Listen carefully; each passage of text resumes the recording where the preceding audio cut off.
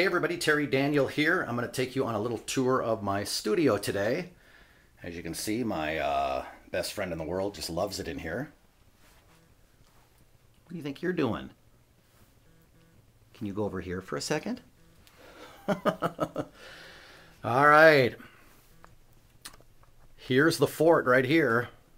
Pretty cozy. Probably looks a lot larger in video than it is in person, but right here, this is a dynamic microphone. I would never do it to, I would never use this for a regular voiceover job, but this is a great mic for the singing that I do. Or if I have a guitar player, an acoustic guitar player come in, they can use this as well. So that works pretty well for that. And this wouldn't be the proper tour if I didn't show off my Guinness clock. So I'm going to keep the camera there for a couple of minutes because I know you're all in awe of this Guinness clock. This is RLX on the wall. This dampens the sound, whichever word you want to use there. Turn the lights up just a little bit. This studio does really well acoustically all by itself, but this really helps. You can get this at sweetwater.com, Guitar Center. Usually around 20 bucks a square. If you want to get something similar that will help dampen the sound, you can go get some of that egg crate mattress material at Target or like a Walmart or something, and it's a lot cheaper and you can get rolls of it. The only problem is it kind of smells a little bit. But this is the current setup. Now, the love of my life right here, the Neumann TLM 103.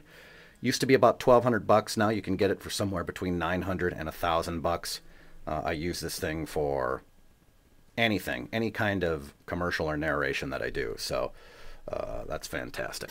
Great mic. Up here is my processor. This is a DBX 286A. It's got a compressor built right in it. I don't need to go into what every dial does, but this basically powers the mic. And this is plugged in to the USB powered mixer. So that's it's a pretty good audio chain. It's worked really well for me. Let me turn on my additional video light here, and you can see the processor is plugged in right here. There's my mic level right here. There is an EQ, an additional EQ right there that I kind of mess around with. So this works really well for me. And then of course on the computer screen is Adobe Audition 3.0. I've been using this software ever since Cool Edit Pro came out. I'm very comfortable. Everybody has their favorite software. I'm biased. I think this one's the best. And I've used this one, SoundForge, Pro Tools. I'm just really comfortable with Adobe Audition 3.0, and I know there's talents out there that will back me up on that. So this is pretty much the setup. Turn this up. Kind of an annoying light. Really, really comfortable spot. There are weeks that I spend about 70 hours in here. And that is it right there.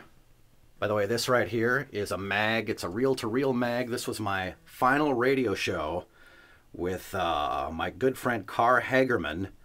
We did a lot of movie reviews. We basically were the entertainment reporters for a station called Cafe 105 in Eden Prairie, and this is the last show. I just put it on the wall because I thought it was cool.